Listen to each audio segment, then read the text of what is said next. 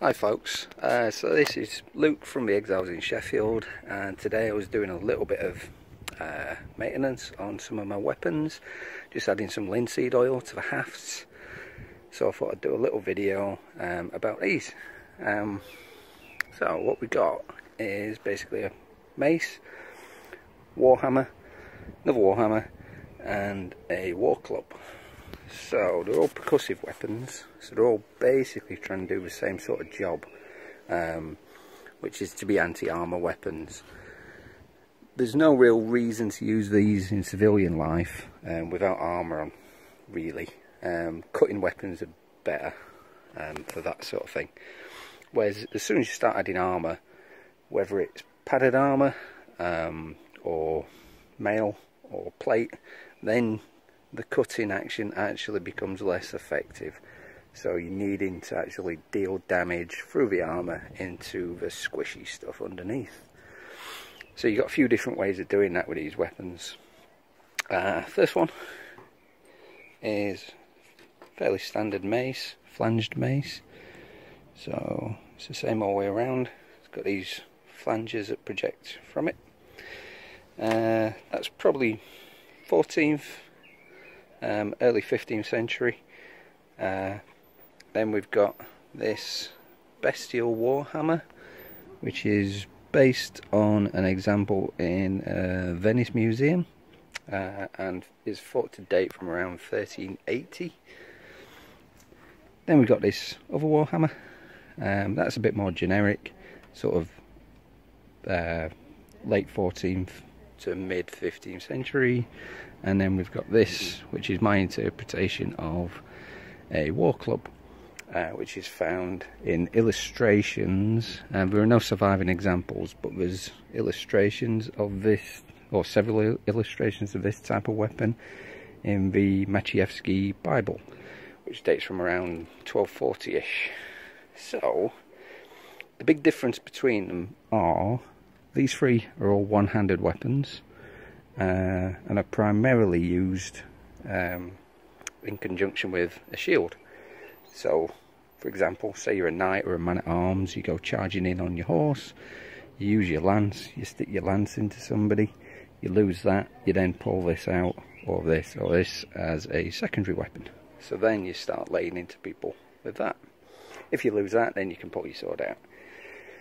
Whereas the club, the illustrations seem to depict it as a footman's weapon. So it could be one-handed, could be two-handed. It's difficult to tell. We're usually just sort of holding it propped on the shoulders. It's kind of difficult to tell from the illustrations what bits are metal and what bits are not. But they have this spiral design on them, which I thought would make more sense being metal rather than just being leather or painted or whatever, because then it adds a little bit of protection to the haft.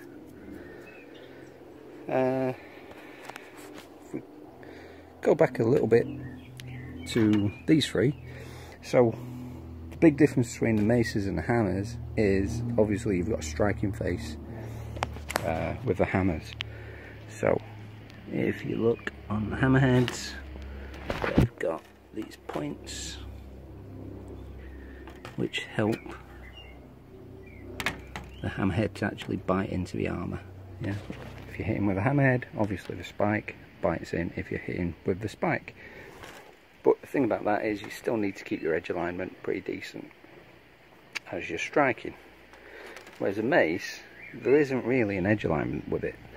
Of course there's going to be planes where you're doing more damage, but it doesn't really matter how you're holding it. So if it slips about in your hands, say you're sweaty or, you know, nervous, or you're struggling to pick it up or whatever, you can just start sort of hitting people with it, and it doesn't really matter about edge alignment. The hammers, you kind of have to choose which way you're holding it, whether you want to hit with the beak or with the hammerhead. It's easy enough to switch around, you know, it's not complicated, but it's something that you do have to bear in mind and choose how you're actually using it. So in addition to that, the difference between the two hammers is obviously this one's got a top spike, so that's going to add an extra option. So that's going to allow you to thrust into vulnerable parts. So whether it's mail, whether it's aventails or necks or throats or faces or whatever.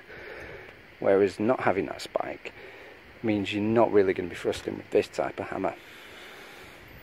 You can still strike with it. If somebody's got an open face helmet, that'll do some damage, but you're not going to penetrate mail with it. You're not going to do much damage to armour. So you're going to be striking with the two faces of it.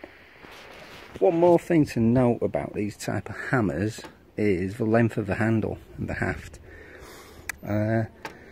Looking at illustrations, you do see one-handed warhammers, so they were definitely a thing. But if you're looking at museum examples, it's often not clear what size or what length haft the original hammerhead was on. So there are some theories that this Venetian one for example, should be on a longer haft to turn it into more of a poleaxe. Same with a hammer that's similar to this in the Wallace collection. There's theories that it was more of a poleaxe than a warhammer.